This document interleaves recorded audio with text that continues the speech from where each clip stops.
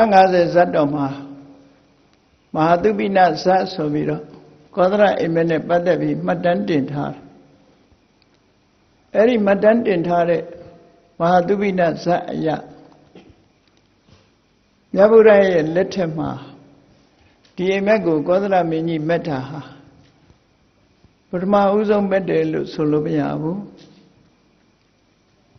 ဘုရားလောင်းဘုရားဖြစ်သူမရောက်ခင်ကလည်းပဲပါရဏသီမိမှာကာတိမင်းကြီးဟာအခုလိုပဲထပ်တူညီမြသောအိမ်မက်မျိုးတွေကိုမက်ခဲ့ဘူးတယ်ဆိုတာမဟာသုပိနဇတ်50ဇတ်တဲ့89ဇတ်မြောက်မဟာသုပိနဇတ်မှာဆိုထားတယ်လောကမှာဖြစ်ပေါ်လာမဲ့အခြေအနေတစ်ခုအရတစုံတယောက်သောပုဂ္ဂိုလ်မှာအကြောင်းတစ်ခုခုကြောင့်လောကကြီးမှာဖြစ်ပေါ်လာမဲ့အခြေအနေမျိုးတွေကျွတ်တင်ပြီးတော့နမိတ်ပြတဲ့အနေနဲ့မဲ့လာတာမျိုးတွေဟာဖြစ်လေဖြစ်တာရှိတယ်အများနဲ့ဆိုင်တဲ့အိမ်မက်မျိုးတွေရှိသလိုမိမိကိုယ်တိုင်မက်သူကိုယ်တိုင်နဲ့သာသက်ဆိုင်တဲ့အိမ်မက်မျိုးတွေလည်းပဲရှိတယ်ပေါ့ကောသလမင်းကြီးအိမ်မက်မက်ထားတော့မက်သူကိုယ်တိုင်နဲ့သက်ဆိုင်မှုမရှိဘဲနဲ့နောက်အနာဂတ်မှာလူလောကကြီးမှာဖြစ်ပေါ်လာနိုင်တဲ့အခြေအနေတွေကိုအတိတ်နမိတ်ပြတဲ့အနေနဲ့ကြိုတင်ပြီးတော့မက်တယ်လို့ဒီလိုဆိုဒါတွေကလည်းလောကမှာဖြစ်လိဖြစ်ထားရှိတဲ့အနေအထားမျိုးတွေပဲကိုယ့်ရဲ့အိမ်မက်အကြောင်းတွေကိုကိုယ်တိုင်ကမှတ်ထားတင်ထားခြင်းမရှိသည့်အတွက်ကြောင့်လားမသိကြတာဘုန်းကြီးတို့အမတ်တမဲ့မက်ခဲ့တဲ့အိမ်မက်ကလေးတွေအကြောင်းနည်းနည်းပြောပြရမယ်ဆိုရင်ပြန်ပြီးတော့ကိုယ့်ကိုပြန်ပြီးစဉ်းစားကြည့်ကြတယ်တခါတော့ကရဆွဲတွေဘာတွေနှစ်တွေတော့မမှတ်မိဘူးမက်ဖူးတဲ့အိမ်မက်ထဲမှာဘာတွေ့ရတော့ဆိုကျယ်ပြန့်တဲ့ရေပြင်ကြီးမှာတစ်ပင်နေနဲ့အလွန်စိမ့်နဲ့တစ်ပင်နေပေါက်နေတဲ့တောတောင်ကလေးတွေဟာတောင်ကလေးတွေဟာရေပင်လယ်ကြီးမှာမျောနေတယ်လို့ပဲရေပြင်ထဲမှာတောင်ကုန်းကလေးတွေအဲ့ဒါလို့ရေပြင်ကြီးတောင်ကုန်းကလေးတွေကြားမှာအိမ်မက်ထဲမှာကြုံတွေ့ခဲ့ရဘူးတယ်အဲ့ဒီကြုံတွေ့ခဲ့ရတဲ့ဟာဘယ်မှာသွားပြီးအဲ့ဒီအိမ်မက်နဲ့ထပ်တူညီမျှသွားတွေ့ရတယ်လဲလို့ဆိုလို့ရှင်ကော့တောင်းတို့ဘိတ်တို့သွားတဲ့အခါကျအဲ့ဒီအိမ်မက်ထဲကပုံစံကလေးပဲဟောရေမျက်နှာပြင်ပေါ်မှာတောင်ကုန်းလေးတွေစိမ့်စိမ့်ညွတ်ညွတ်နဲ့ဘေးကရေတွေဝိုင်းနေတဲ့ထဲမှာတောင်ကုန်းလေးတွေတွေ့တော့ဟောငါအိမ်မက်မဖူးတဲ့နေရာပါလားလို့စိတ်ထဲမှာဒီလိုဖြစ်တယ်ဒါကအများနဲ့သက်ဆိုင်မှုမရှိဘူးမက်သူနဲ့မက်သူကိုယ်တိုင်နဲ့သာသက်ဆိုင်တာဖြစ်တယ်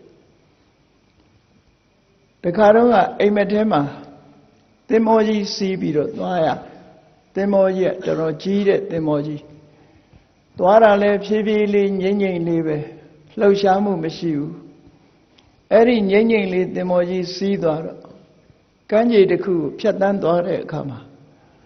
တစ်ပင်နေကြားမှာဘုရားရုပ်ပွားတော်ကြီးဟာဖွေးဖွေးနဲ့တစ်ပင်လောက်မြင်မာတဲ့ဘုရားရုပ်ပွားတော်ကြီးဟာကမ်းခြေမှာရှိတာကိုအမှတ်မထင်တွေ့မြင်လိုက်ရတယ်ပေါ့အဲ့ဒီလိုတွေ့မြင်ပြီးတဲ့နောက်ပိုင်းမှာအဲ့ဒီလိုရုပ်ပွားတော်ကြီးနဲ့ရေမျက်နှာပြင်ဘယ်မှာသွားတွေ့ရတော့ဆို1989ခုနှစ်ကတိရိလင်္ကာနိုင်ငံရောက်သွားတော့အဲ့ဒီကိုလံဘိုနီးနားကမြို့တစ်မြို့မှာအဲ့ဒီပုံစံလိုခတ်ဆင်ဆင်ဘုရားရုပ်ပွားတော်ကြီးကမတ်တရကိုတော်ကြီးရေမျက်နှာပြင်ကိုမျက်နှာမူပြီးတော့ဖူးတွေးလိုက်ရတော့အော်ငါအိမ်မက်ထဲမှာဒါလေးမက်ထားတာပါလားလို့စိတ်ထဲမှာအဲ့ဒါလိုဖြစ်ဖူးတယ်ပေါ့နော်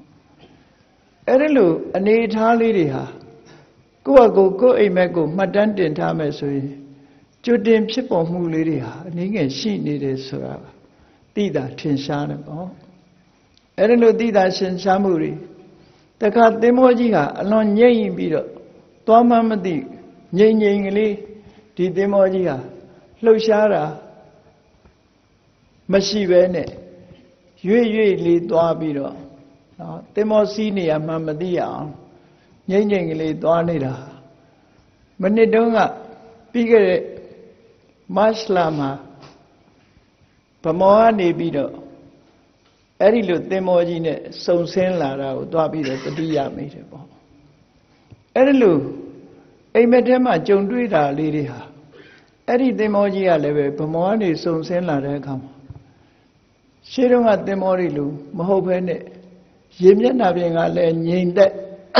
သင်္ဘောဆက်ကလည်းညင်တာလို့ရွေ့ရွေ့ကလေးသွားနေတာစိတ်ထဲမှာတုန်ခါမှုမရှိဘဲနဲ့ငြိမ်သက်တဲ့သင်္ဘောကြီးနဲ့ခီးသွားရတာဟာမနစ်ကပဲကြုံတွေ့ခဲ့ရတယ်ပေါ့ဒါကြောင့်မို့ကျွတ်တင်ပြီးတော့အိမ်မက်မက်တာလေးတွေဟာထပ်တူညီမျှသဘောလေးတွေဆောင်းတာလေးတွေကိုတွေ့နိုင်တယ်လို့လူတိုင်းဟာမိမိတို့အိမ်မက်မက်တာလေးတွေကိုအမှတ်တမဲ့မနေဘဲနဲ့မှတ်တမ်းလေးတင်ထားကြည့်မယ်ဆိုရင်ပုဗ္ဗနမိတ်ကြောင့်မက်တာလေးတွေဟာကျွတ်တင်ပြီးတော့ဖြစ်ပေါ်နေတတ်တဲ့အနေအထားမျိုးလေးတွေရှိတယ်ပေါ့လောကကြီးမှာဖြစ်ပေါ်မဲ့အနေအထားမျိုးမဟုတ်ပေမဲ့လို့ကိုယ်ထွေးခံစားရမဲ့အနေအထားမျိုးလေးတွေအတွက်လဲကျွတ်တင်မက်တတ်တယ်ဆိုတာလေးတွေဟာလူတိုင်းမှာရှိတတ်တယ်ဒါလေးတွေလဲကောသလမင်းအိမ်မက်မက်ထားလို့မက်တတ်တာလေးတွေဟာရှိနေတယ်လို့ဒီနေ့ကောသလမင်းကြီးရဲ့ရသော်ဘုရားနဲ့ဆုံတွေ့ပြီးသူ့ရဲ့အိမ်မက်အကြောင်းတွေကိုရှောက်ထားတဲ့အခါမှာနံပါတ်3အိမ်မက်ကိုသူကရှောက်ထားတယ်ဘာတွေသူမြင်မက်တုံဆိုတော့နွားမကြီးတွေဟာမွေးစနွားမငယ်လေးတွေအခုပဲမွေးလာတော့ရက်နိုင်ကစားလေးနွားမငယ်လေးတွေအဲ့ဒီမွေးစအမိနွားမကြီးကအဲ့ဒီလိုခုပဲမွေးကစားလေးရှိတဲ့နွားမငယ်လေးရဲ့နွားမငယ်လေးဆိုတော့နွားမကြီးကရှစ်လက်နှစ်ဖက်ကိုဒူးလေးထောက်ပြီးတော့အလွန်သေးပြီးတော့မွေးကစားလေးဖြစ်တဲ့မတ်တရခါစားနွားမငယ်လေးရဲ့နှုတ်ကိုစို့နေတာကိုသူကမြင်ရတယ်အိမ်မက်ထဲမှာသွားတွေ့တယ်ရှေ့လက်နှစ်ဖက်ကိုဒူးထောက်ပြီးတော့အမတမခေါင်းငုံပြီးအမတမအရက်ကလေးနှိမ့်နှိမ့်လေးရှိတဲ့နွားမငယ်လေးမွေးစနွားမငယ်လေးရဲ့နှုတ်ကိုစို့နေတာကိုသူသွားတွေ့ရတယ်တဲ့တတိယမြောက်အိမ်မက်မှာအရှင်ဘုရားဒီအိမ်မက်ကဘယ်လိုအကျိုးအပြစ်တွေဖြစ်လာနိုင်ပါသလဲလို့မြတ်စွာဘုရားကိုမေးတော့မြတ်စွာဘုရားကဒီအိမ်မက်ဟာအခုချိန်တော့ဘာမှဖြစ်လာအောင်မဟုတ်သေးဘူးနောက်နှစ်ပေါင်းများစွာကြားလာတဲ့အခါမှာလူလောကကြီးမှာကိုယ့်ရဲ့အသက်အရွယ်ကြီးတဲ့ပုဂ္ဂိုလ်တွေကိုမလေးစားတဲ့အနေအထားမျိုးတွေလူလောကမှာဖြစ်ပေါ်လာလိမ့်မယ်စိတ္ထာပစာယိကဓမ္မဆိုနော်အသက်အရွယ်ကြီးတဲ့ပုဂ္ဂိုလ်တွေကိုနော်ဝယဝဒိဂုဏဝဒိဆိုတာလို့အသက်ကြီးတဲ့ပုဂ္ဂိုလ်တွေကိုရိုသေလေးစားမှုမရှိဘဲနဲ့သက်ကြီးတဲ့ပုဂ္ဂိုလ်တွေကိုဂါရဝမထားတဲ့ခေတ်မျိုးဟာရောက်လာနိုင်တယ်သက်ကြီးတဲ့ပုဂ္ဂိုလ်ဆိုတာရိုသေလေးစားတတ်တဲ့ပုဂ္ဂိုလ်ပဲအသက်ကြီးုံနဲ့ထင်မဲ့ငယ်တဲ့ပုဂ္ဂိုလ်တွေကလေးစားရတယ်ပေါ့ဘာကြောင့်လဲသူဟာကိုယ့်ရဲ့အရင်မွေးတာဖြစ်တယ်ကိုယ့်ရဲ့အရင်မွေးလို့လောကကြီးအကြောင်းကိုကိုယ့်ရဲ့အရင်တွေ့ကြုံထားတဲ့ပုဂ္ဂိုလ်ဖြစ်တယ်အသက်အရွယ်ကြီးမားတဲ့ပုဂ္ဂိုလ်ဆိုဝယဝဒိအနေနဲ့လေးစားရမှာပေါ့စိတ္ထာပစာယနာကမ္မလို့ခေါ်တယ်လောကလူယဉ်ကျေးတွေရဲ့အတိုင်းဝိုင်းမှာဆိုလို့ရှိရင်ကိုယ့်ရဲ့ကြီးတဲ့ပုဂ္ဂိုလ်ရိုသေလေးစားမှုဟာတကယ်လူယဉ်ကျေးတွေလိုက်နာကျင့်သုံးလေးရှိတာပေါ့ဒီကိစ္စနဲ့ပတ်သက်ပြီးတော့မြတ်စွာဘုရားအတောင်ဝေဒင်္ဇာမြို့မှာအပြောဆိုခံခဲ့ရဘူးတယ်အဲ့ဒီအချိန်မှာမြတ်စွာဘုရားရဲ့အသက်ကတတ်တော်ဟာ40ပတ်ဝန်းကျင်လောက်ပဲရှိသေးတယ်အသက်အရွယ်80ကျော်80 90အဖိုးကြီးရွယ်ဖြစ်တဲ့ဗြဟ္မဏတွေ တွေ့တဲ့အခါမှာမြတ်စွာဘုရားကဒီပြမနာကြီးတွေအသက်အရွယ်ကြီးတဲ့ပုဂ္ဂိုလ်ကြီးတွေကိုရိုသေလေးစားမှုမပြဘူးရိုသေလေးစားမှုမပြဘဲနေတာကိုဝေရင်သာမျိုးကဥဒယဆိုတဲ့ပုံနာကြီးကစိတ်ထဲမှာမကျေနပ်ဘူးသူကသတင်းလဲကြိုတင်ကြားထားတယ်ဂေါရမယဟန်ဟာကိုယ့်ရဲ့အသက်အရွယ်ကြီးတဲ့ပုဂ္ဂိုလ်ရိုသေလေးစားမှုပြလို့မရှိဘူးလူရဲ့ယဉ်ကျေးမှုတွေကိုမလိုက်နာဘူးလို့ဆိုတာဟုတ်သူတို့လောကမှာသိရှိထားတော့သူကိုယ်တိုင်မြတ်စွာဘုရားရှိသွားတဲ့အခါသူ့ကိုအယုသိပေးတာမတွေ့ရအောင်အဲ့တော့အယုသိပေးတာမတွေ့ရတော့မြတ်စွာဘုရားနားလာပြီးတော့ပြောတယ်အနိကပ်ပြီးတော့သူကြားခဲ့တာတဲ့ခောရမယဟန်ဟာကိုယ့်ရဲ့ကြီးတဲ့ပုဂ္ဂိုလ်တွေကိုမလေးစားဘူးအယုသိသမှုမပြုဘူးခရီးအကျိုးမဆိုးဘူးအဲ့ဒါလို့သူကြားခဲ့တယ်အခုတော့သူကိုယ်တိုင်လာတာသူ့ကိုခရီးအကျိုးဆိုတာဒီမလုပ်ဘူးဒီတိုင်းပဲပရိသတ်လိုက်မှာထိုင်ပြီးတော့နေတယ်အဲ့ဒါဟာကိုယ်တွေ့ပဲကြားတဲ့သတင်းနဲ့ကိုယ်တွေ့အဖြစ်ပြက်ဟာအလွန်မှန်ကန်နေတယ်အရှင်ဂေါရမအခုလိုလှုပ်တာဟာလူယဉ်ကျေးမှုရိုသေလေးစားမယ်ဆိုတဲ့ဂါရဝနိဗ္ဗာန်တရားပြက်ပြားခြင်းပဲဖြစ်တယ်မြတ်စွာဘုရားကိုပြစ်တင်တာအဲ့လို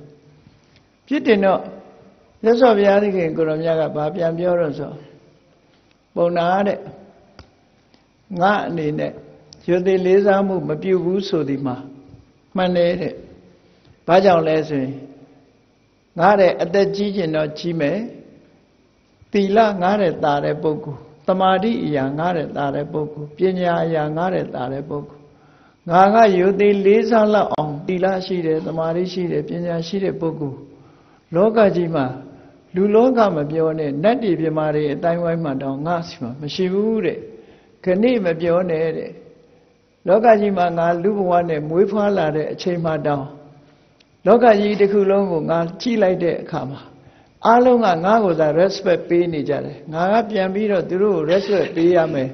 ယူသိလေးစားရမယ်ပုဂ္ဂိုလ်ဟာအဲ့တုန်းကတည်းကမတွေ့ခဲ့ဘူးတဲ့အခုတရားသူတရားမြတ်ကိုသိပြီးတော့ဘုရားဖြစ်သူရောက်တဲ့အချိန်မှာဘယ်မှာတွေ့မလဲအကယ်၍သာငါကလောကကျင့်ကိုလိုက်ပြီးတော့တဦးတယောက်ကိုခရီးကျိုးဆိုလိုက်မယ်အယုသိပေးလိုက်မယ်ဆိုရင်အဲ့ဒီပုဂ္ဂိုလ်ဟာငါရဲ့ယုသိလေးစားမှုကိုခံနိုင်ရင်မရှိဘူးတဲ့ခေါင်းပြတ်သွားနိုင်တယ်ဒီလိုဆိုအဲ့ဒါကြောင့်မို့လို့သူကအယုသိမပေးခြင်းလို့မဟုတ်ပေးလိုက်တာနဲ့တပြိုင်နက်ဟိုပုဂ္ဂိုလ်တယောက်ဟာခံယူနိုင်စွမ်းမရှိဘူးလို့ဆိုလို့သူရဲ့မြတ်စွာဘုရားရဲ့ယုသိလေးစားမှုအယုသိပေးမှုကိုခံယူနိုင်စွမ်းမရှိဘူးဒီလိုဆိုလို့ခံယူနိုင်တဲ့အရေးချင်းမရှိဘူးခဏခေတ်မှာပဲကြည်လေသားနဲ့အဖဒီလိုနေကြရသားကအဖေကိုယုသိလေးစားတယ်လူဘဝသို့တော့အဲ့ဒီသားကသာသနာပေါင်းဝင်ပြီးတော့ယဟန်ခံလိုက်တဲ့အခါမှာသူတော်စင်အသွင်နဲ့သူတော်စင်တို့ကျင့်သုံးရမယ်သီလဆိုတာကိုစောင့်တည်လိုက်တဲ့အခါကျတော့မိဘကပြန်ပြီးတော့ယုသိလေးစားမှုကိုပြုရတယ်မိဘရဲ့ယုသိလေးစားမှုကိုခံနိုင်တဲ့အရေးချင်းတွေရှိသွားတယ်အဲ့ဒီခံယူနိုင်တဲ့အရေးချင်းဟာဘာလဲလို့ဆိုရင်သီလပဲဖြစ်တယ်ပေါ့သီလကြောင့်ယုသိခံနိုင်တဲ့အတိုင်းအတာတစ်ခုဖြစ်တယ်ဒါကြောင့်မို့မြတ်စွာဘုရားလည်းသီလအရာဘုရားတဲ့တာတဲ့ပုဂ္ဂိုလ်တမာတိအရာပညာအရာသူ့တဲ့တာတဲ့ပုဂ္ဂိုလ်တလောကလုံးကိုကြည့်လိုက်တဲ့အခါအားလုံးဟာသူ့ရဲ့နှိမ့်ကြနေတာဖြစ်တယ်ပေါ့အဲ့ဒါကြောင့်ယုသိလေးစားမှုကိုမပြုဘူးလို့မြတ်စွာဘုရားကရှင်းပြတယ်အကယ်၍ငါယုသိသမှုပြုလိုက်မယ်ဆိုရင်သူဟာခေါင်းတောင်ပြတ်သွားနိုင်လောက်တဲ့အခြေအနေဆိုးတွေကြုံတွေ့နိုင်တယ်လို့ဒီလိုဆိုတာအဲ့လိုပြောလိုက်တဲ့အခါမှာမကျေနပ်ဘူးမကျေနပ်လို့မြတ်စွာဘုရားကိုစွဲချက်တွေအမျိုးမျိုးတင်တော့မြတ်စွာဘုရားကရှင်းပြတယ်နောက်ဆုံးမှာလောကကြီးမှာအရင်မွေးလို့အကြီးဆိုလို့ရှိရင်တဲ့ဟုတ်ပြီပဂတိလူသားတယောက်အနေနဲ့ငါနောက်မှမွေးတာမှန်တယ်သို့တော်လည်းအမှန်တရားကိုသိပြီးတော့မွေးဖွားလာတဲ့အခါမှာကိလေသာတွေဟူသောအိပ်ပျော်ခြင်းကမွေးလာတာတော့ငါဟာအကြီးဆုံးပဲဒီလိုဆိုတာသစ္စာလေးပါးအမှန်တရားကိုသိခြင်းဖြင့် လောကကြီးမှာမွေးဖွားလာတာတော့ငါအမှန်ငါဟာပထမဆုံးပဲကြံတဲ့ပုဂ္ဂိုလ်တွေကငါလည်းငဲနေတယ်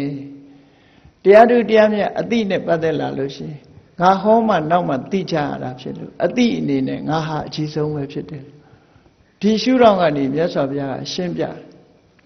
ပထမဆုံးမွေးလို့အကြီးဖြစ်ရမယ်ဆိုလို့ရှိရင်ဓမ္မအသိဉာဏ်အနေနဲ့ငါပထမဆုံးမွေးလာတာပထမဆုံးဒီတရားတွေကိုတီထွင်ပြီးဟောကြားလာတာဖြစ်တော့ဓမ္မမွေးဖွားခြင်းအပြင်ငါဟာအကြီးဆုံးဖြစ်တယ်လို့ဒီလိုရှင်းပြလိုက်တဲ့အခါမှာဝိရိယဇာမှာရှိတဲ့ဥရိယပုံနာကြီးကလက်ခံပြီးတော့အရှင်ဂေါတမကအကြီးဆုံးဖြစ်ပါပေတယ်ဆိုပြီးဘုရားကိုကိုးကွယ်စိတ်ကပ်တဲ့ဘုရားဘာသာဝင်ဖြစ်ခံယူသွားတာဒီလိုအခြေအနေမျိုးတွေရှိခဲ့တယ်ပေါ့နော်အဲ့တော့အခုလည်းပဲလောကကြီးမှာကြီးတဲ့ပုဂ္ဂိုလ်ကိုရိုသေလေးစားရမယ်ဆိုတဲ့ကျင့်ဝတ်ထုံးတမ်းစင်လာအရာဒီကျင့်ဝတ်ထုံးတမ်းစင်လာတွေဟာတနေ့ကြလို့ရှိရင်ပြပြားသွားနိုင်တယ်ပေါ့ဆုပ်ယုပ်ပြပြားလာကြီးတဲ့ပုဂ္ဂိုလ်တွေကိုအလေးစားမထားဘူးအဲ့ဒါလို့ဖြစ်လာပြီဆိုလို့ရှိရင်တဲ့အဲ့ဒီတရားပျောက်ကွယ်သွားပြီဆိုတဲ့အခါမှာတဲ့နောက်အနာဂတ်မှာတရားဝါတွေဟာဘာဖြစ်လဲဆိုရင်လေးစားရမယ်အမေတွေအဖေတွေရောက်ခမတွေခုခေတ်လူတွေကတော့ရောက်ခမလို့တွေမပြောရောက်ကတိဆိုတာထည့်လိုက်သေးတယ်အဲ့တော့ရောက်ခမအဖေနဲ့ရောက်ခမအမေပေါ့နော်ရောက်ခမကိုရောက်ခဖလို့ခေါ်ရင်လည်းတော်လိုက်ဦးမယ်ရောက်ကတိတော့မဟုတ်တော့ဘူးထမနော်ရောက်ခမအမေအဖေတွေအဲ့ဒီအမေအဖေတွေနဲ့ရောက်ခမအမေအဖေတွေပေါ်မှာလေးစားရမယ်အနေအထားတွေပြပြသွားပြီးတော့ဘယ်သူမှဘိုးမထားတဲ့အနေအထားမျိုးတွေဖြစ်တယ်နော်စိတ္ထပစာယိကဓမ္မဆိုတာမရှိတော့ဘူးအဲ့ဒါလို့လောက်ယုံနေမကဘူးမလေးစားယုံနေမကဘူးဘာဖြစ်လာတော့ဆိုလူငယ်လူရွယ်ပြီးပညာတွေသင်ကြားလို့ပညာတွေတက်ပြီးစီးပွားဥစ္စာတွေရှာနိုင်တယ်အမေတွေအဖေတွေတဲ့ပို့ပြီးတော့စီးပွားဥစ္စာတွေရှာနိုင်လာတယ်ရှာနိုင်လာတဲ့အခါကုမ္ပဏီတွေထောင်ပြီးတော့ကိုယ့်ဟာကိုယ်ချမ်းသာကြွယ်ဝလာတယ်ဆိုရင်အမေအဖေတွေပေါ်မှာပို့ပြီးတော့မောက်မာလာတဲ့သဘောစာဝနေမြမိဘတွေကိုပေးခြင်းပေးတယ်မပေးခြင်းမပေးဘူးနော်အဲ့တော့မိဘတွေရောက်ခမတွေရောက်ခမအမေအဖေတွေဟာအသက်အရွယ်ကြီးလာတဲ့အခါကျတော့အားကိုးရမရှိကိုယ်တိုင်လည်းလောက်ကင်စားတော့နိုင်ခြင်းမရှိဘူးမရှိတဲ့အခါကျတော့ကိုယ်သားကိုယ်သမီးချော့မော့ပြီးပေါင်းနေကြရတယ်သူတို့စိတ်တိုင်းညအမေဖေဆိုပြီးတော့ကိုကနေပြီးတော့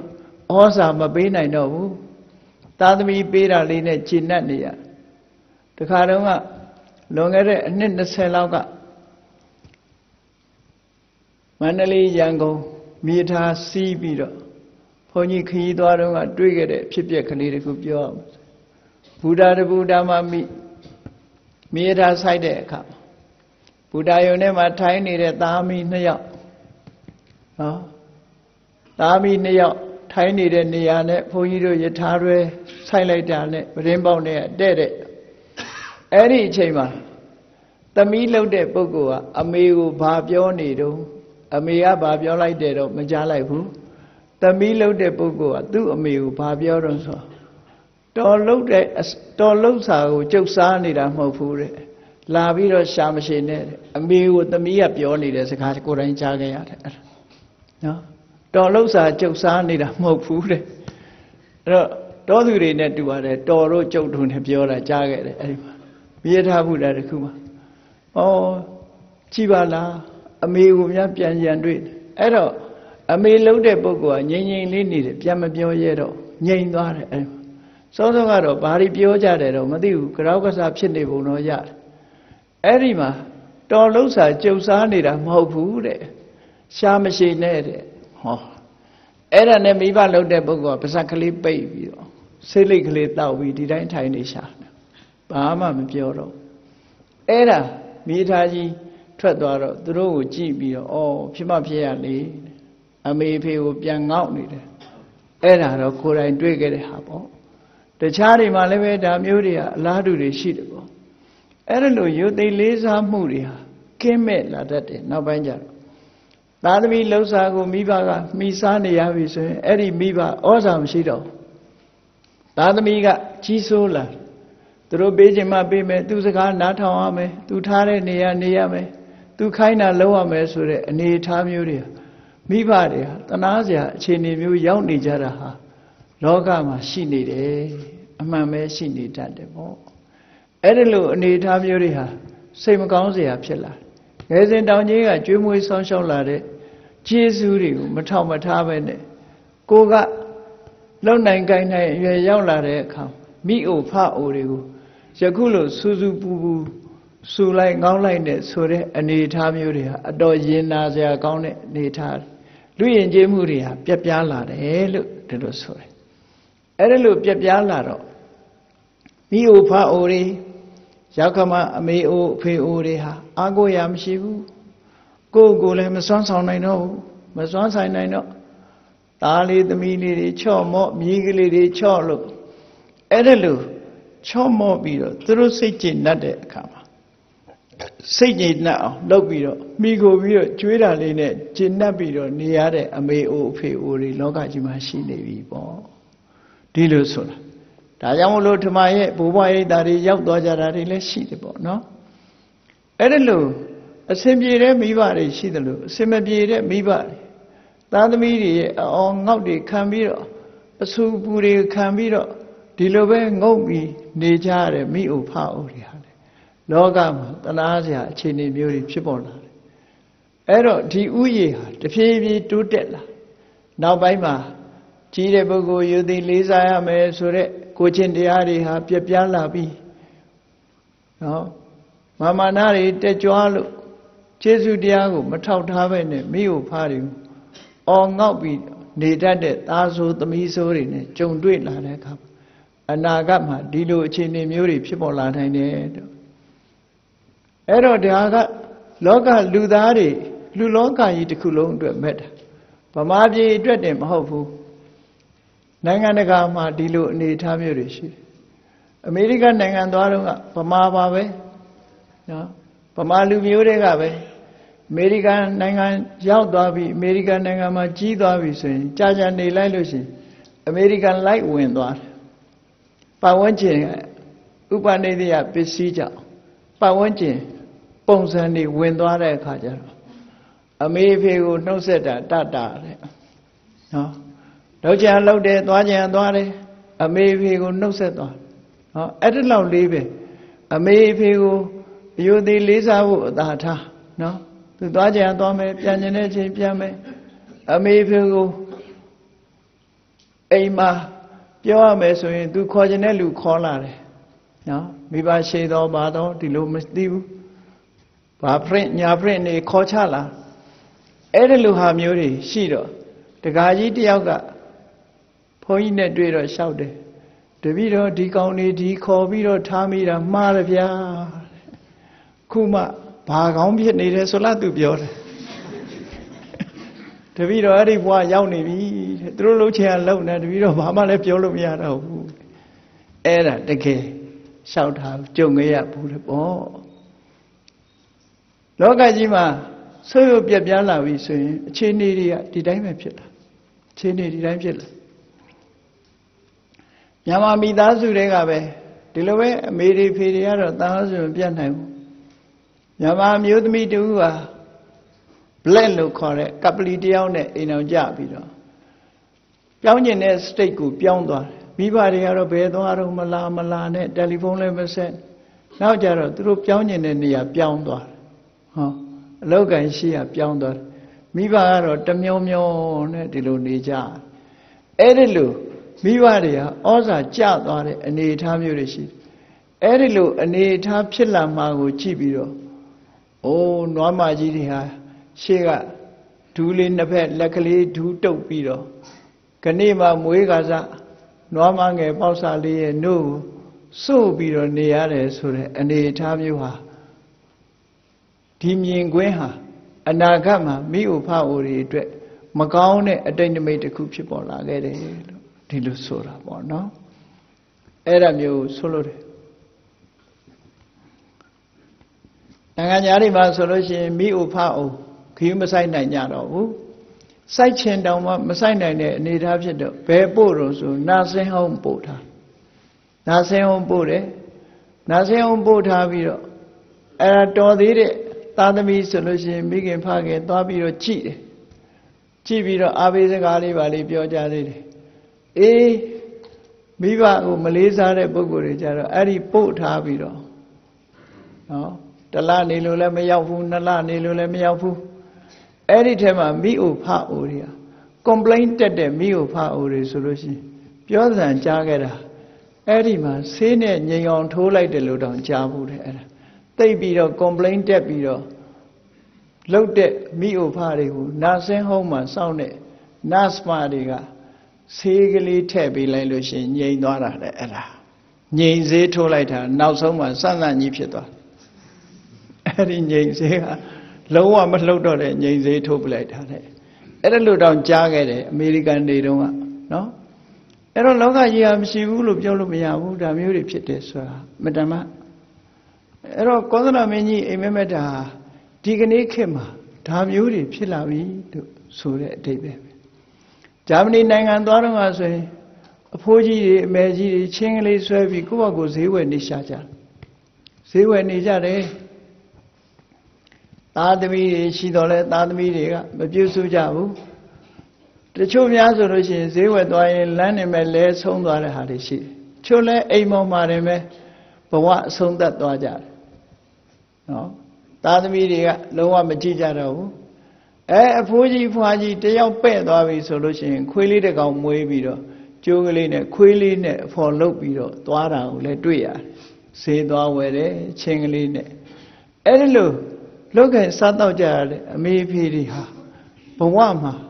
သားသမီးတွေကပြစ်ထားခဲ့တာတွေဒါမျိုးတွေတော်တော်များတယ်ဩတချို့နိုင်ငံတွေမှာဆိုလို့ရှိရင်ဒီမိဘတွေကိုတော်ရဲခေါ်သွားပြီးတော့အဲ့တော်ထဲမှာပဲကြိုးလေးတုပ်ပြီးတော့ထားပစ်ခဲ့တယ်ညကြတော့ဝန်ပလွေတွေဘာတွေလာရင်အဲ့ဒါစားသွားတာအဲ့လိုတောင်ထားတယ်ဆိုတာမျိုးတွေကရှိလာတယ်ပေါ့ဒီလိုမိဘဖအိုတွေကိုမပြုစုနိုင်တဲ့အခါကျတော့အဲ့လိုတော်ထဲမှာခေါ်သွားပြီးတော့ထားပစ်ခဲ့တာလေဒီလိုဇလန်းတွေတောင်ရှိတယ်ပေါ့နော်အဲ့တော့လောကကြီးဟာဆိုးပြပြလာပြီဆိုလို့ရှိရင်တော့အမှန်တမ်းရင်နာစရာဖြစ်ပြမှုတွေဟာဖြစ်ပြလာနေအဲ့ဒါကိုသားသမီးတွေကဒီမိဘမိအိုဖအိုတွေဟာသားသမီးတွေပေးတာလေးနဲ့ဂျင်းနှပ်ပြီးနွားမကြီးတွေဟာနွားမငယ်လေးပေါက်စလေးရဲ့နှုတ်ကိုစိုးရတယ်လို့ပဲမိဘတွေဟာသားသမီးတွေဂျင်းနှပ်အောင်ချော့မော့ပြီးတော့သားသမီးတွေကပ်ရစားရတဲ့ဘဝမျိုးအဲ့လိုကပ်ရစားလို့ကြည်ကြည်နက်နက်လက်ခံထားရင်ပဲကျေးဇူးရှင်မကြီးတွေကျေးဇူးတင်ရအောင်ပါပဲကျေးဇူးရှင်ကြီးတွေဖြစ်အောင်ပါပဲအဲ့ဒါလို့မဟုတ်ဘဲနဲ့ဝန်ပလွေစာကျွေးရင်တော့ဒုက္ခရောက်အောင်ပါပေါ့နော်ဘဝမှာအဲ့ဒါလို့တွေတောင်ဖြစ်ကြရတယ်ပေါ့ဒါဟာကောသလမင်းရဲ့ဒီတတိယမြောက်မြင့်မဲ့တဲ့အိမ်မက်ရဲ့အကျိုးအပြစ်အနေနဲ့မြတ်စွာဘုရားဒီလိုဟောကြားခဲ့တာဖြစ်တယ်ပေါ့ဒီအိမ်မက်ကြောင့်သင်မင်းကြီးမှာဘာမှဘေးရအန္တရာယ်မဖြစ်ပါဘူးတဲ့။နောက်အနာဂတ်မှာဖြစ်ပေါ်လာမဲ့အခြေအနေတွေကိုကြိုတင်ပြီးတော့မြင်မဲ့တာပဲဖြစ်တယ်။ဆိုပြီးတော့ကောသလမင်းကြီးကစတုထမြောက်အိမ်မက်ကိုမြတ်စွာဘုရားကိုလျှောက်ကြတယ်။ရှင်ဘုရားတဲ့နောက်အိမ်မက်တစ်ခုကတော့တပည့်တော်မက်တာဝန်ထမ်းနိုင်တဲ့ခွန်အားဗလာရှိပြီးတော့ဝန်တုပ်ဝန်ပိုးကိုထမ်းနိုင်လောက်တဲ့အရွယ်ရောက်တဲ့လုံးရတန်တာနဲ့ပြည့်စုံတောင့်တင်းခိုင်မာတဲ့နွားကြီးတွေရှိတယ်ဗျာတဲ့ဝန်ယုံနိုင်တဲ့နွားကြီးတွေအဲ့ဒီမှာအဲ့ဒီလိုဝန်ယုံနိုင်တဲ့နွားကြီးတွေကိုလှဲဒီတဘိုးမှာမကပဲနဲ့နွားပေါက်စလေးတွေကိုတဘိုးမှာကနွားကြီးတွေကိုဖြုတ်ပစ်ပြီးတော့ဘာမှဝန်မယုံနိုင်တဲ့နွားပေါက်စလေးတွေကိုတဘိုးမှာကတယ်အဲ့ဒါလို့ကပြီးတော့ဝန်တုပ်တွေတင်ပြီးတော့လှဲကိုယုံခိုင်းနေတယ်အဲ့လိုယုံခိုင်းတဲ့အခါမှာလှဲတွေကလုံးဝ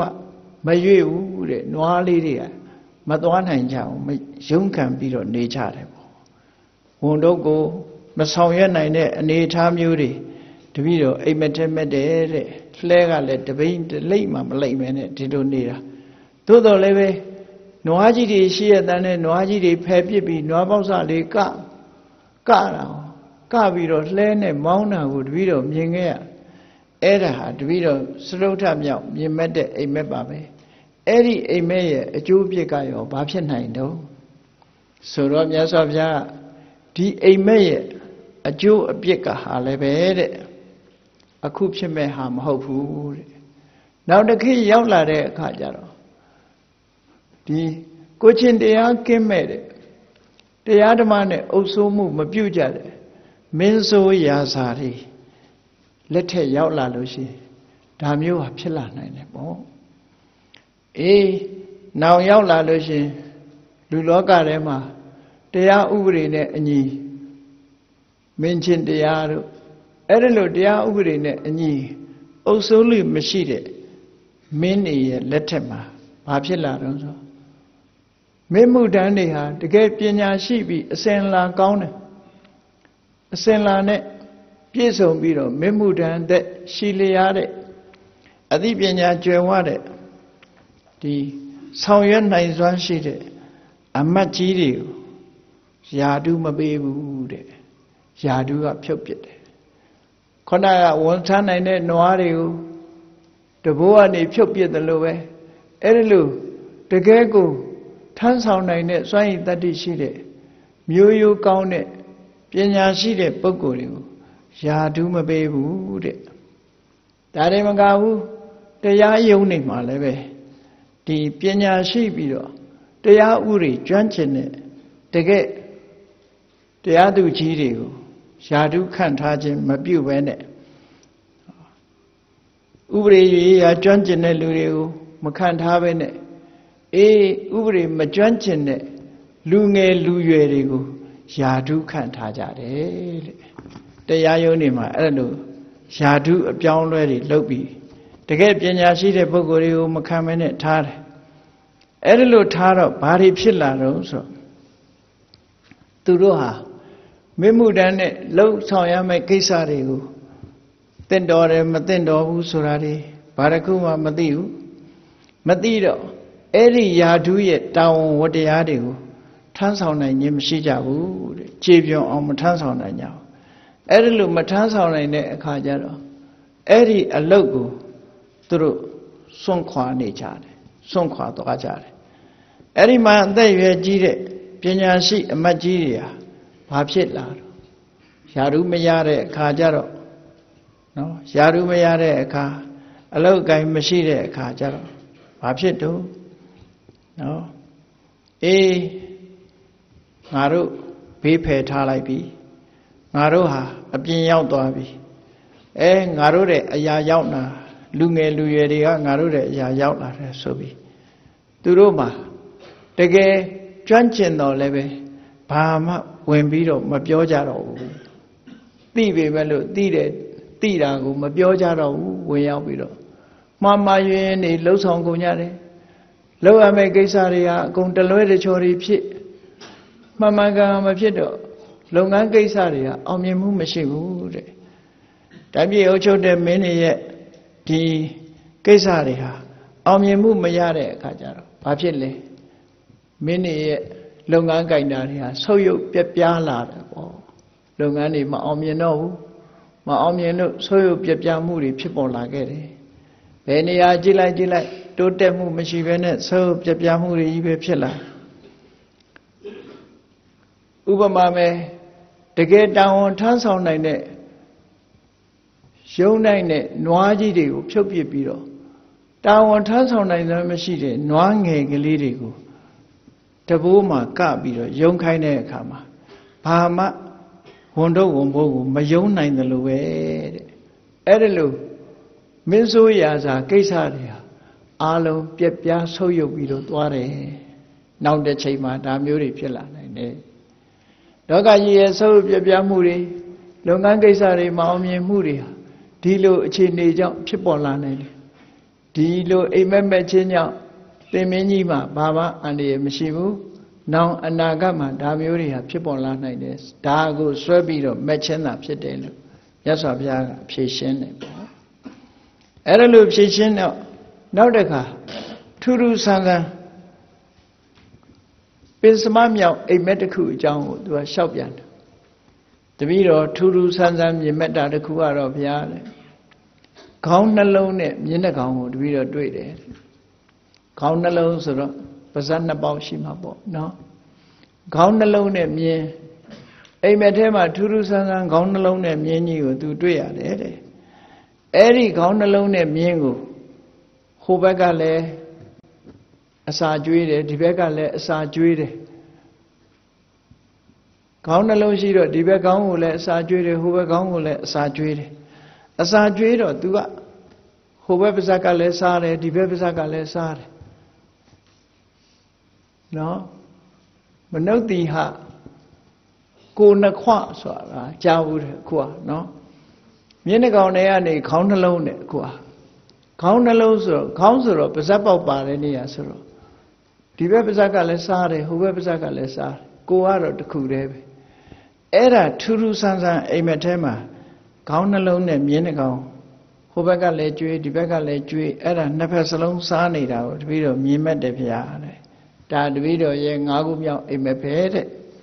အဲ့ဒီအိမ်မက်ရဲ့အကျိုးပြစ်ကရောဘလို့ဖြစ်လာနိုင်ပါသလဲဆိုဒါလည်းပဲတဲ့နောက်အခါမှာကိုကျင့်တရားပြက်ပြားတဲ့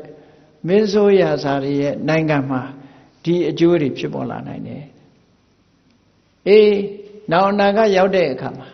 ကိုကျင့်တရားပြက်ပြားတဲ့မိုက်မဲတဲ့မင်းဆိုးရာဇာတွေဟာဒီ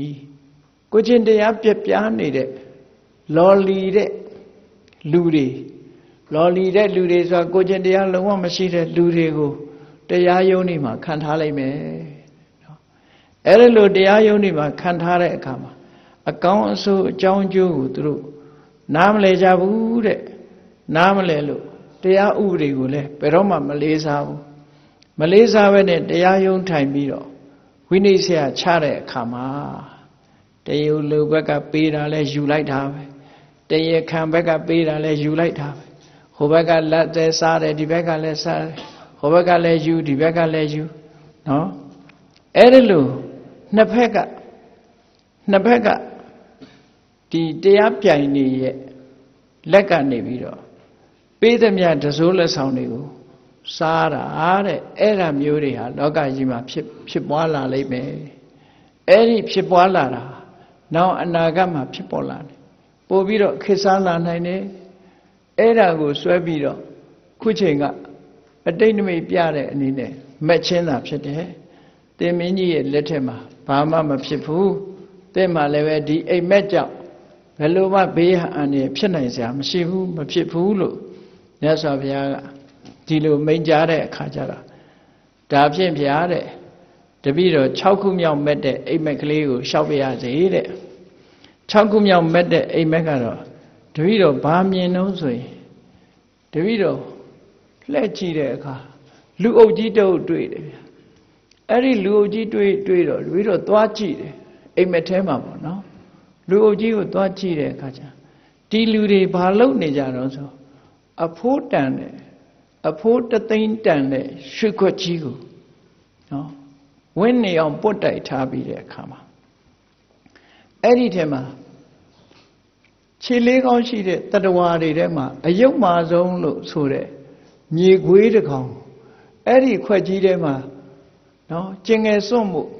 အဲ့ဒီခွက်ကြီးထဲမှာကျင်ငယ်စွန့်မှုဆိုပြီးတော့အဲ့ဒီမြေခွေးကိုရွှေခွက်ကြီးတွေနဲ့ရွှေခွက်ကြီးနဲ့ခံထားပြီးသူကျင်ငယ်စွန့်အောင်လုပ်နေကြတယ်ကြိုးစားနေကြတာကိုသွားတွေ့တယ်မြေခွေးကိုအဲ့ဒါရွှေခွက်နဲ့ခံပေးပြီးတော့ကျင်ငယ်စွန့်အောင်လုပ်နေကြအဲ့ဒီမှာမြေခွေးကလည်းနော်ပေါင်လေးတစ်ချောင်းမြောက်ပြီးတော့အဲ့ဒီရွှေခွက်ထဲကိုပန်းထည့်နေတာတွေ့လာထူးထူးဆန်းဆန်းပေါ့မြေခွေးဆိုတဲ့အကောင်အဲ့ဒီရွှေခွက်ကြီးထဲမှာကျင်ငယ်စွန့်နေတာဒါကိုတပည့်တော်မြင်လိုက်တယ်ဗျာမြင်ရတယ်ဗျာအမှန်တမ်းထူးဆန်းတဲ့အနေအထားတစ်ခုကိုတပည့်တော်တွေ့ရတယ်အဲ့ဒီအိမ်မက်ကိုတပည့်တော်ပြင်မဲ့ထားပါလို့ဆိုတော့မြတ်စွာဘုရားကဒါလည်းပဲအခု အကျိုးသက်ရောက်မှုဖြစ်အောင်မဟုတ်သေးဘူးတဲ့ဒီဟာကလည်းနောက်အနာဂတ်မှာအကျိုးသက်ရောက်မှုတွေဖြစ်လာနိုင်တယ်တဲ့အဲ့ဒီအကျိုးသက်ရောက်မှုတွေကတော့ဘာလို့ဆိုရင်နောက်အနာဂတ်ရောက်တဲ့အခါမှာတရားဓမ္မကိုကျင့်သုံးမှုမရှိဘဲနဲ့ဒီမျိုးရိုးမကောင်းတဲ့ငါတပါးမင်းနေစာတိုင်းပြည်အုပ်ချုပ်လိုက်မယ်ငါတပါးမင်းဆိုတာဘယင်မျိုးရိုးကလာတဲ့ဟာမဟုတ်ဘူးပေါ့လေးစားလောက်တဲ့ဟာတွေမဟုတ်ဘူးနော်မြန်မာရာဇဝင်ထဲမှာရှိတယ်မဟုတ်လားငါတပါးဆိုတာလေ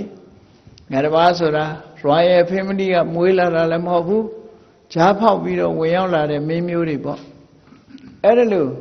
စာထဲမှာတော့ဒီလိုဆိုတာဘာလို့ဆိုရင်အနာဂတိအထမိက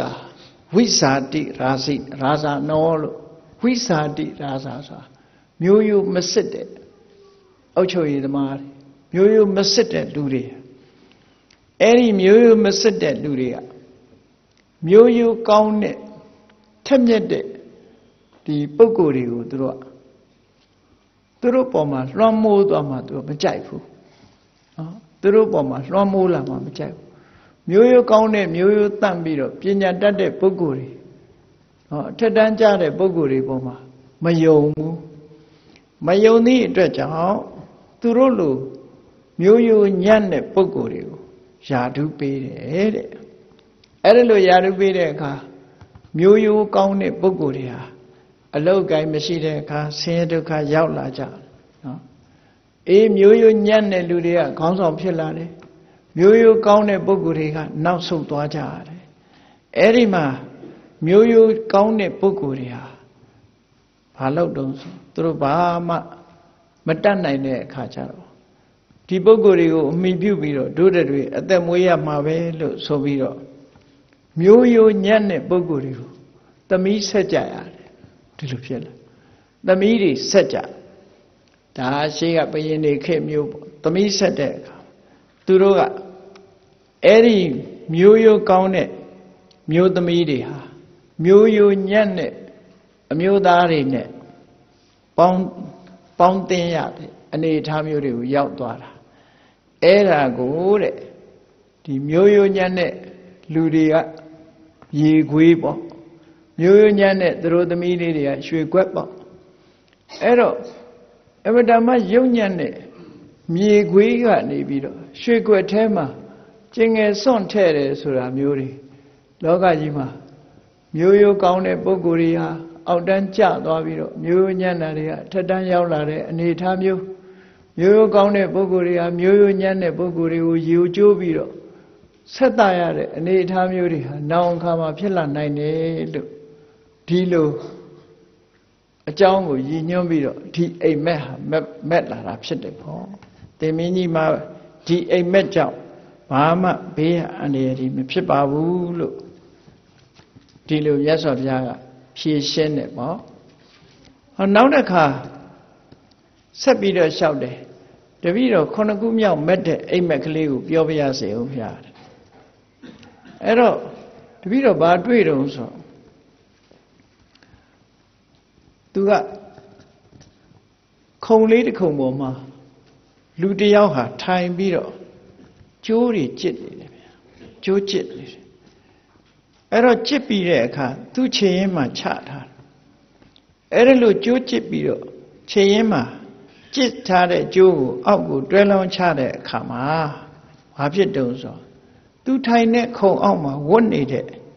ဒီမြေခွေးမတစ်ကောင်ကအဲ့ဒီကျိုးကိုကျစ်ပြီးတော့အောက်ချလိုက်တဲ့ကျိုးစာလေးကိုအပေါ်ကလူကတော့ကျစ်နေတာပဲအောက်ကမြေခွေးကကျစ်ပြီးသားကျိုးတွေကို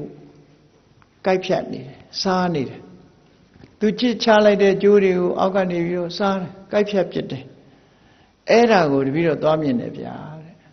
ဒီလူကဒါကျိုးကျစ်ပြီးတော့အောက်ကိုကျိုးစားလေးချပြီးတော့ပေါ်ဆက်ကျစ်နေတဲ့အချိန်မှာအောက်ကခုံအောက်ကဝတ်နေတဲ့မြေခွေးမကအကုန်ကိုက်ပြီးတော့စားပစ်နေတယ်ကျစ်သမျှကျိုးတွေဟာအဲ့ဒီခွေးကိုက်တာနဲ့အကုန်ပြတ်တတ်ပြီးတော့ထွက်ကုန်တယ်အဲ့ဒါကိုတပည့်တော့မြင်မဲ့တယ်တဲ့အဲ့ဒီအိမ်မက်ရဲ့အကျိုးကတော့ဘာရှိတုံးဗျာအေးဒါလည်းပဲခုချိန်မှာ ဖြစ်ပေါ်မဲ့အနေထားမဟုတ်ဘူးတဲ့နောက်အနာဂတ်ကြတော့ဖြစ်ပေါ်လာတယ်ဘာလို့ဆိုရင်ဒါကအမျိုးသမီးတွေနဲ့ပတ်သက်လာတယ်နော်ဟုတ်မဟုတ်တော့ကိုယ့်အကိုစဉ်းစားကြည့်ကြပါဦးနော်ဘုန်းကြီးဆိုတော့ဘုန်းကြီးလောက်ပဲပြောပါမယ်အဲ့ဒီမှာအမျိုးသမီးလေးတွေဟာတဲ့ဘာဖြစ်လဲသူရာလောလာတဲ့အရက်တောက်တက်လာကြတယ်ဘီယာတွေတောက်တက်လာကြတယ်အလင်္ကာရလောလာလှကျင်ပကျင်လာတယ်ဝတ်ချင်တယ်သူများလို့စိန်ရွှေပရက်တွေဆင်ញင်တယ်ရွှေတွေဝတ်ချင်တယ်နော်ဝတ်ချင်စိတ်တွေများလာတယ်ဝိသိခာလောကလမ်းပေါ်ထွက်ချင်လာတယ်အာမိတလောလာကောင်းတာတွေစားချင်လာတယ်အဲ့လိုစားချင်လာတော့ကိုချင်းတရားတွေဟာပြက်ပြားလာပြက်ပြားလာတဲ့အခါမှာမိသားစုမှာဒီအမျိုးသားတွေကကြိုးစားပြီးတော့အလုပ်လုပ်ပြီးတော့ရှာဖွေလို့အပ်လိုက်တဲ့ပစ္စည်းဥစ္စာကိုအရက်တောက်ပစ်တယ်ပန်းတွေဝယ်တယ်အိုးစားတွေဝယ်တယ်ဒီဇိုင်းလှလှထွက်တိုင်းဝယ်တယ်ဖက်ရှင်တွေလုပ်တယ်လုပ်သမျှဟာခုနကကြိုးကြစ်ချသမျှကိုမြေခွေးမှစားပစ်တယ်လို့ပဲနော်ရှာဖွေသမျှပစ္စည်းဥစ္စာတွေကိုအကုန်လုံးသုံးဖြစ်လိမ့်မယ်တဲ့နောင်ကြလို့ရှိရင်သုံးဖြုံပြစ်လိမ့်မယ်အဲ့ဒါလို့သုံးဖြုံပြစ်တာမျိုးနော်ဒါတွေနောက်အနာဂတ်ကြတော့ပို့ပြီးတော့များလာမယ်ရှားသမျှကြစ်ချသမျှကျိုးတွေကိုမြေခွေးမကအောက်ကနေစားပစ်တယ်လို့ပဲယောက်ျားလှုပ်တဲ့ပုဂ္ဂိုလ်ကရှားပွေပြီးတော့စူဆောင်းတဲ့ပစ္စည်းဥစ္စာမှန်သမျှသုံးဖြုံပြီးတော့ပြစ်လိုက်မယ်ဒီလိုဟာမျိုးလောကမှာဖြစ်ပွားလာလိမ့်မယ်လို့ဒီဒါကိုအကြောင်းပြုပြီးတော့ဒီအိမ်မက်မက်တာလို့မြတ်စွာဘုရားကဒီလိုမိန့်ရှိပါတယ်ဒီအိမ်မက်ကြောင့်သင်္မင်းကြီးမှာတော့ဘာမှဘေးရန်အန္တရာယ်ဖြစ်เสียမရှိဘူးနောင်လူလောကဆွဲရုပ်လာတဲ့အခါမှာဒီအနေအထားမျိုးတွေဖြစ်ပေါ်လာနိုင်တယ်လို့ဒီလိုဆိုတာဟောအဲ့ဒါနဲ့ပဲသူကရှစ်ခုမြောက်အိမ်မက်ကိုမြတ်စွာဘုရားကိုလျှောက်တယ်သူလဲကြည့်တယ်ဗျာတဲ့အိမ်မက်ထဲမှာကြည့်တော့ဘာတော့တွေ့တော့ဆိုမင်းရဲ့နန်းတော်တကားမှာအဲ့ဒီမင်းရဲ့နန်းတော်တကားနာမှာရေအိုးတွေတန်းပြီးတော့ချထားတာအများကြီးပဲရေအိုးတွေအများကြီးတန်းပြီးတော့ချထားတယ်တဲ့နော်အဲ့ဒီရေအိုးတွေဝိုင်းဝန်းရံချထားပြီးတော့အလဲကောင်မှာရေပြည့်နေတဲ့အိုးကြီးတိုးထားဘေးမှာလည်းပဲရေမရှိတဲ့အိုးတွေအိုးအလွတ်တွေကိုဘေးကရံထားတယ်အဲ့ဒီလို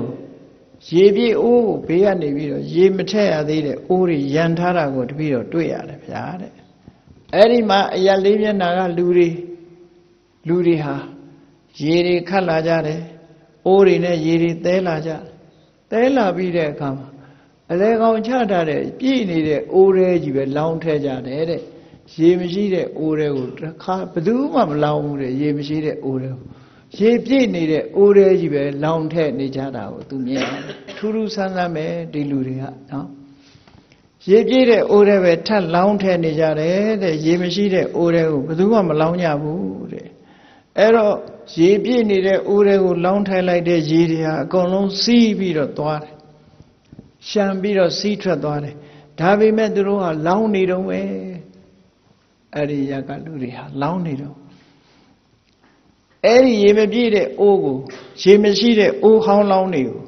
လုံးဝသူတို့ကလှည့်မကြည့်ကြဘူးဒါတပည့်တော်ရှစ်ခုမြောက်မြင်မဲ့တဲ့အိမ်မက်ပဲနော်ဘုန်းကြီးတို့ငယ်ငယ်တုန်းက English by Stranger ဆိုတဲ့အင်္ဂလိပ်စာအုပ်ကလေးတစ်အုပ်ထဲမှာပုံပြင်ကောင်းကောင်းလေးတွေရေးထားတာဖတ်အဲ့ဒီပုံပြင်ကောင်းကောင်းလေးတွေထဲမှာခေါင်းစည်းမှာဗာရေးထားတာဆို The Wise Fool တဲ့နော် The Wise Fool ဉာဏ်ရှိတဲ့လူမိုက်များဆိုပြီးတော့အသိဉာဏ်ရှိသောလူမိုက်များလူအားများဆိုတဲ့ခေါင်းစည်းလေးနဲ့ရေးထားတဲ့ဇာတ်လမ်းလေးတစ်ခုဖတ်ဖူးတယ်အဲ့ဒီဇာတ်လမ်းလေးမှာလူတွေဟာတော်တော်ကိုထူးဆန်းတဲ့အနေအထားမျိုးရှိတယ်နော်သင်္ကန်းဆိုတဲ့ရွာလေးအဲ့ဒီမှာနေတဲ့လူတွေတော်တော်ကိုထူးဆန်းတယ်ဘာလို့ကြတော့ဆိုလူ၄ယောက်တဲ့တစ်ပင်အောက်မှာအိတ်နေကြ အိတ်နေပြီးတော့ခြေထောက်တွေကထူးထူးဆန်းဆန်းသူတို့ခြေထောက်တွေတယောက်ခြေထောက်တယောက်ရှက်ပြီးတော့အိတ်နေကြအိတ်နေကြအဲ့လိုရှက်ပြီးတော့လူတွေအိတ်နေကြတာမြင်တော့ဘုရင်ရဲ့ဒီမေမှုရန်တယောက်ကမြင်းကြီးစီးပြီးတော့အိတ်နဲ့ဖြတ်သွားလူတွေဟာခြေထောက်တွေတခုနဲ့တခုရှက်ပြီးတော့အိတ်နေကြတာမြင်တော့ဟာဒီလူတွေထူးဆန်းလိုက်လားဘာလို့နေကြတာပါလဲဆိုပြီးတော့မြင်းဘောကခုံဆင်းပြီးတော့မင်းတို့ဒီနာဘာလို့နေကြတာတော့ဘာလို့နေကြတာတော့ဆိုကျွန်တော်တို့မိုးရွာမှာကြောက်လို့သစ်ပင်အောင်တယ်ဘယ်မလဲကောင်းငင်မှာမိုးတိမ်လည်းမရှိဘူးမင်းတို့ဘာလုပ်နေတာတော့ပြောတဲ့အခါကျတော့ဟုတ်တယ်ကျွန်တော်တို့အလုံးလုံးချင်ပါတယ်ဒါပေမဲ့ကျွန်တော်တို့ကိုယ့်ခြေထောက်ကိုမမှတ်မိကြတော့ဘူးတဲ့တယောက်နဲ့တယောက်ရှက်ပြီးတော့အိတ်နေကြတဲ့အခါကိုယ့်ခြေထောက်ကိုမမှတ်မိလို့တဲ့အဲ့တော့ဘုရင်ရဲ့ဒီအမှုတန်းကခေါင်းလေးတငိမ့်ငိမ့်နဲ့အော်အဲ့ဒါလို့လားကျွန်တော်တို့လုံးလုံးချင်ပါတယ်တဲ့ကိုယ့်ခြေထောက်ကိုမမှတ်မိတော့ဘယ်လိုလုံးဝဘယ်လိုထမှန်းကိုမသိဘူးပေါ့အိတ်နေကြတယ်အော်အဲ့ဒါဆိုရင်မင်းတို့ငါကူညီမယ်ပတ်စံပေးမလားလို့ဆိုပေးပါမယ်ကျွန်တော်တို့ဝမ်းမြောက်ဝမ်းသာပေးမယ်ခင်ဗျားကိုပတ်စံပေးမယ်ကျွန်တော်တို့ရှေ့ကိုယ့်ခြေထောက်ကိုပြန်တွေ့အောင်ခင်ဗျားရှာပေးမလားရှာပေးမယ်ကောင်းပြီဆိုပြီးတော့မြင်းရိုက်တဲ့ကြာပုတ်ကိုယူပြီးတော့ရှုပ်ခနဲ့ချလိုက်တဲ့အခါနာတော့ခြေထောက်ယုတ်လိုက်တော့နောက်တခါချလိုက်ရှုံးနေဆိုအဲ့ဒီကောင်နာတော့ခြေထောက်ယုတ်တော့ကိုယ့်ခြေထောက်နဲ့ကိုဖြစ်သွားကြအဲ့ဒီကြတော့ကျေးဇူးတင်တာခင်ဗျားသိကျေးဇူးတင်တာကျတို့နှုတ်ဖို့ဆိုအိမ်တောင်ပြန်ရမှာမဟုတ်ဘူးတဲ့အဲ့ဒီမှာအဲ့ဒီဘုရင်ရဲ့အရာရှိအစိုးရအမှုတန်းကဝန်တန်းကနေပြီးတော့ဩတကယ်ယူတဲ့ကောင်းလေးပါလားလို့ခေါင်းလေးတင်းငိမ့်ငိမ့်နေတကယ်တော့ယူချင်အောင်ဆောင်ကြတာတဲ့နောက်ပိုင်းဇလံပေါင်းတဲ့အခါကျတော့အဲ့ဒီရွာလူတွေတမင်အယူလောက်ကြတာပေါ့နော်